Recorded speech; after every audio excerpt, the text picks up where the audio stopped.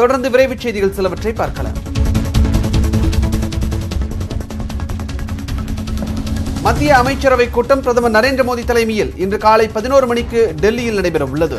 தற்போது நாட்டில் மேற்கொள்ளப்பட்டு வரும் கொரோனா தடுப்பு பணிகள் தொடர்பாகவும் கொரோனா பாதிப்பிலிருந்து மீண்டு வர மத்திய அரசால் அறிவிக்கப்பட்டுள்ள 20 லட்சம் கோடி ரூபாய் பொருளாதார ஊக்குவிப்பு திட்டங்களை செயல்படுத்துவது குறித்தும் விவாதிக்கப்படும் என்று தகவல்கள் வெளியாகியுள்ளன. உலகளவில் கொரோனா வைரஸால் பாதிக்கப்பட்டோர் எண்ணிக்கை 50 லட்சத்தை நெருங்கி வரும் நிலையில் உயிரிழந்தவர்களின் எண்ணிக்கை 3,24,000 கடந்துள்ளது. அமெரிக்காவில் கடந்த 24 மணி நேரத்தில் 22,630 பேர் உட்பட மொத்தம் 15,70,000 பேர் கொரோனா பாதிப்பிற்கு ஆளாகியுள்ளனர். ஒரே நாளில் 1003 பேர் உயிரிழந்ததால் இறப்பு எண்ணிக்கை 93,533 அதிகரித்துள்ளது. ரஷ்யாவில் சுமார் 9,000 பேருக்கு புதிதாக தொற்று கண்டறியப்பட்டதால் பாதிப்பு எண்ணிக்கை 3 லட்சத்தை நெருங்கி வருகிறது. இதனால் கொரோனா வைரஸால் அதிகம் பாதித்த நாடுகள் பட்டியலில் ரஷ்யா தொடர்ந்து 2வது இடத்தில் நீடிக்கிறது. ஸ்பெயினில் 2,78,000 பேர் கொரோனாவால் பாதிக்கப்பட்டிருக்கும் நிலையில் பிரேசிலும் தொற்றால் பாதிக்கப்பட்டோர் எண்ணிக்கை 2,70,000 கடந்துள்ளது. உலகம் முழுவதும் 19,58,000 பேர் கொரோனா பாதிப்பிலிருந்து முழுமையாக குணமடைந்துள்ளனர். தமிழகத்தில் பள்ளிகள் திறந்ததும் 9ஆம் வகுப்பு வரையிலான மாணவ மாணவிகளுக்கு தேர்வு நடத்தினால் கடும் நடவடிக்கை எடுக்கப்படும் என தனியார் பள்ளிகளுக்கு தமிழக அரசு எச்சரிக்கை விடுத்திருக்கிறது. இது தொடர்பாக தமிழ்நாடு மெட்ரிகுலேஷன் பள்ளிகள் இயக்குநரகம் வெளியிட்டுள்ள செய்திக்குறிப்பில் கொரோனா வைரஸ் பரவாமல் தடுக்க அனைத்து பள்ளிகளுக்கும் விடுமுறை அளிக்கப்பட்டிருப்பது சுட்டிக்காட்டப்பட்டுள்ளது. மேலும் 1 முதல் 9ஆம் வகுப்பு வரை பயிலும் மாணவர்களுக்கு தேர்ச்சி வழங்கவும் அறிவுறுத்தப்பட்டிருப்பதாகவும் கூறப்பட்டுள்ளது. பள்ளிகள் மீண்டும் திறந்ததும் ஏற்கனவே படித்த மாணவர்களுக்கு தேர்வு நடத்தி அதன் அடிப்படையில் தேர்ச்சி வழங்கினால் கடும் நடவடிக்கை எடுக்கப்படும் என தனியார் பள்ளிகளுக்கு எச்சரிக்கை விடுக்கப்பட்டுள்ளது. புதுக்கோட்டை மாவட்டம் திருமயம் அருகே 65 லட்சம் ரூபாய் கள்ள நோட்டுகள் பறிமுதல் செய்யப்பட்டிருக்கின்றன. 6 பேர் கைது செய்யப்பட்டிருக்கிறார்கள். திருமயம் அடுத்த மூங்கித்தான்பட்டி டாஸ்மாக் கடைக்கு கடந்த 16ஆம் தேதி மது வாங்க வந்த 4 பேர் 2000 ரூபாய் நோட்டு 9 கொடுத்திருக்கிறார்கள். அதை கண்டு சந்தேகமடைந்த ஊழியர்கள் திருமயம் காவல் நிலையத்திற்கு தகவல் கொடுத்துள்ளனர். அவர்கள் சோதித்தபோது 2000 ரூபாய் நோட்டுகள் கள்ள நோட்டு என தெரியவந்தது. அதையடுத்து 4 பேரும் கைது செய்யப்பட்டனர். அவர்களிடம் நடத்திய விசாரணையில் மேலும் 2 பேர் கைது செய்யப்பட்டுள்ளனர். 65 லட்சம் ரூபாய் கள்ள நோட்டுகளோடு அதனை அடிக்க பயன்படுத்திய இயந்திரங்களும் பறிமுதல் செய்யப்பட்டுள்ளன. கோவை அருகே வாகனத்தில் மோதி அடிபட்ட மான் ஒன்றை மற்றொரு வாகனத்தில் சென்றவர்கள் அதை மீட்டு வனத்துறையிடம் ஒப்படைத்து உயிர்காக்க உதவினர். ஆனைக்கட்டி சாலையில் காயமடைந்து உயிருக்கு போராடிய மானை அவ்வழியாக சென்றவர்கள் தங்கள் வாகனத்தில் ஏற்றி வந்து வனத்துறையினரிடம் ஒப்படைத்து முதலுதவி சிகிச்சை அளித்தனர். காயமடைந்த மான் இயல்பு நிலைக்கு திரும்பியதும் வனத்துறையினர் அதை மீண்டும் காட்டிற்குள் விட்டனர். ராமநாதபுரம் மாவட்டம் பரமக்குடி அருகே பெண் ஒருவர் ஓட்டிச் சென்ற இருசக்கர வாகனம் சாலையில் திடீரென தீப்பிடித்து எரிந்தது. பரமக்குடி அருகே புதுப்பட்டினத்தை சேர்ந்த பெண் ஒருவர் மேலாய்க்குடி விலக்கு அருகே சென்று கொண்டிருந்தபோது அவரது இருசக்கர வாகனத்திலிருந்து புகை வந்திருக்கிறது. இதை சாலையில் சென்ற மற்ற வாகன ஓட்டிகள் தெரிவித்ததை அடுத்து அந்த பெண் வாகனத்தை நிறுத்திவிட்டு கீழே இறங்கியிருக்கிறார். அப்போது திடீரென மளமெளவென வண்டி முழுவதும் தீ பரவியது. இது தொடர்பாக பரமக்குடி போலீசார் வழக்கு பதிவு செய்து விசாரித்து வருகின்றனர்.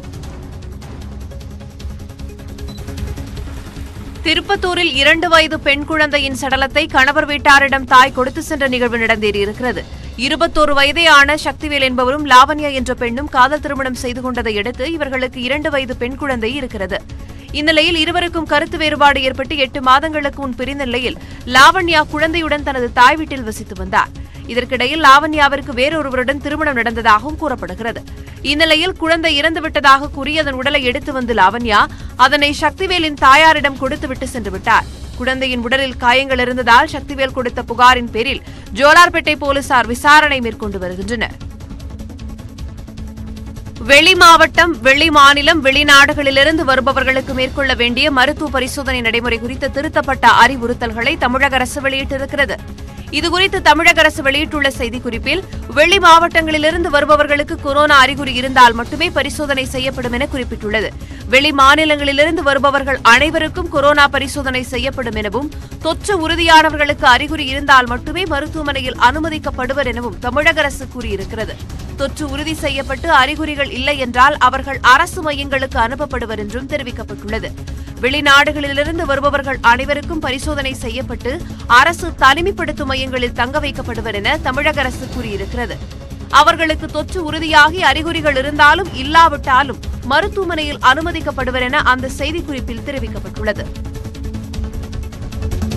குவைத்தில் சிக்கியுள்ள தங்களை மீட்க மத்திய மாநில அரசுகள் விரைந்து நடவடிக்கை எடுக்க வேண்டும் என அங்குள்ள தமிழர்கள் கோரிக்கை வைத்திருக்கிறார்கள். வளைகுடா நாடுகளில் ஒன்றான குவைத்தில் ஏராளமான தமிழர்கள் தங்கி பணியாற்றி வருகின்றனர். ஊரடங்கால் வேலையிழந்த அவர்கள் தாங்கள் தாயகம் திரும்ப நடவடிக்கை எடுக்க வேண்டும் என அங்குள்ள இந்திய தூதரகத்திடம் தொடர்ந்து வலியுறுத்தி வருகின்றனர். சொந்த நாட்டுக்கு திரும்புவதற்காக விமான போக்குவரத்து செலவை ஏற்றுக்கொள்வதாக குவைத் அரசு அறிவித்திருந்தும் இந்தியாவிடமிருந்து இதுவரை எந்த பதிலும் வரவில்லை என அங்குள்ள தமிழர்கள் வேதனை தெரிவிக்கின்றனர். காட்பாடியில் 12ஆம் வகுப்பு படிக்கும் இரட்டை சகோதரிகள் வீட்டில் தூக்கிட்டு தற்கொலை செய்து கொண்டனர். வேலூர் அடுத்த காட்பாடியில் உள்ள மாருதி நகரை சேர்ந்த ஒப்பந்ததாரர் பாலு என்பவருக்கு ஒரு மகன் மற்றும் 2 மகள்கள். பத்மபிரியா, ஹரிப்பிரியா என்ற இரட்டை சகோதரிகள் இருவரும் தனியார் மெட்ரிக் பள்ளியில் 12ஆம் வகுப்பு பயின்று வந்தனர். இந்த நிலையில் இணைய வழியில் பாடம் படிக்க செல்வதாக கூறி இருவரும் தனி அறைக்குள் சென்றிருக்கிறார்கள். நீண்ட நேரமாகியும் கதவு திறக்கப்படாததால் பெற்றோர்கள் கதவை உடைத்து உள்ளே சென்று பார்த்தபோது சகோதரிகள் இருவரும் தனித்தனியாக தூக்கில் தொங்கியதை பார்த்து அதிர்ச்சியடைந்தனர். தமிழகத்தில் சென்னை, செங்கல்பட்டு, திருவள்ளூர், திருவண்ணாமலை, நெல்லை என 5 மாவட்டங்களில் 100க்கும் அதிகமானோர் கொரோனாவால் தற்போது சிகிச்சை பெற்று வருகின்றனர். சென்னையில் மட்டும் 7762 பேர் கொரோனாவால் பாதிக்கப்பட்டுள்ள நிலையில் அவர்களில் 5691 பேர் சிகிச்சை பெற்று வருகிறார்கள். இதேபோல் செங்கல்பட்டில் 365 பேரும், திருவள்ளூரில் 380 பேரும், நெல்லையில் 155 பேரும் சிகிச்சை பெறுகிறார்கள். மே 1ஆம் தேதி வரை சென்னையை தவிர மற்ற மாவட்டங்களில் கொரோனாவால் சிகிச்சை பெற்று வந்த நோயாளிகளின் எண்ணிக்கை குறைவாக இருந்த நிலையில் கோயம்பேடு சந்தை மூலம் செங்கல்பட்டு, திருவள்ளூர், திருவண்ணாமலையில் தொற்று பரவல் அதிகரித்திருக்கிறது. அதேபோல மகாராஷ்டிராவிலிருந்து நெல்லைக்கு அதிகமானோர் திரும்பியதால் தொற்று கூடியிருக்கிறது. தருமபுரி, கிருஷ்ணகிரி, புதுக்கோட்டை ஆகிய மாவட்டங்களைச் சேர்ந்த மொத்தம் 8 பேர் கொரோனாவுக்கு சிகிச்சை பெற்று